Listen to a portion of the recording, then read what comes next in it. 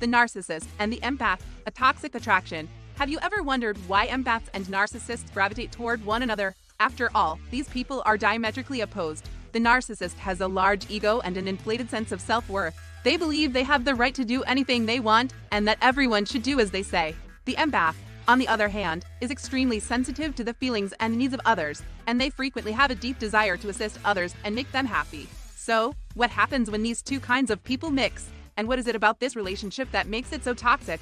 Let us investigate. The false self of the narcissist meets the true self of the empath. The narcissist and the empath are two people who are first drawn to each other because they perceive reality in different ways. The narcissist has a distorted self-image. They have no idea what it's like to be vulnerable, to have empathy for others, or to be able to openly express their sentiments. The empath, on the other hand, has a great level of sensitivity and emotional intelligence.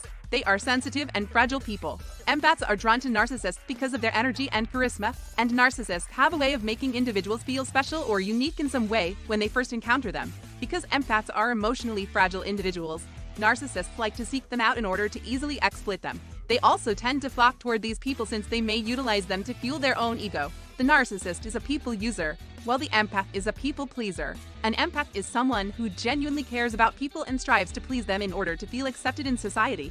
They are usually highly thoughtful people. A narcissist is primarily concerned with themselves and utilizes others to acquire what they want, whether it's attention, money, or whatever else is useful at the time. When the narcissist gets exactly what they want, these two sorts of people can get along. However, this relationship can rapidly turn sour. The empath accepts responsibility for their own actions, whereas the narcissist blames everyone else.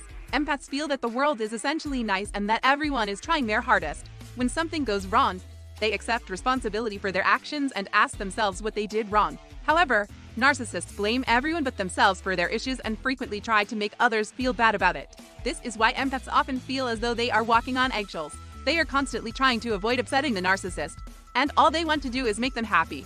But it never seems to be enough. The empath's self-esteem plummets as a result, while the narcissist feels even more superior. Empathic love is unconditional and selfless, whereas narcissistic love is conditional and self-serving. We all want the same thing when it comes to love, to feel like we belong and are linked to someone. However, some people have discovered a different way to acquire that feeling, and it is not necessarily healthy. Empathic love is unconditional and unselfish, whereas narcissistic love is conditional and self-serving. Empaths are more prone to donate their time or resources without expecting anything in return, making them an easy target for narcissists who don't value reciprocity.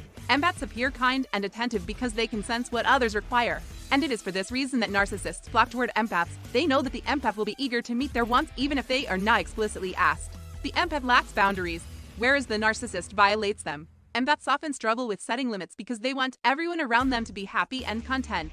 They want to make sure that everyone else's needs come first. They dislike conflict and confrontation since it makes them feel uneasy and worried. Narcissists are notoriously good at exploiting this. They have little issue breaking down the barriers of the empath to achieve what they desire.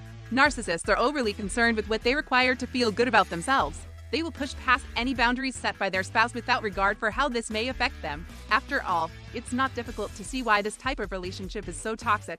Narcissists are drawn to people who have low self-esteem because it makes them feel good about themselves, while empaths have poor self-esteem because they often feel they have no control over their own lives because they are so focused on helping others. When these two personalities get together, it creates a magnetic, yet highly dysfunctional partnership. Over time, the empath becomes emotionally fatigued as a result of the narcissist's persistent demand for attention, and the narcissist becomes suffocated as a result of the empath's constant attempts to fix them and the relationship.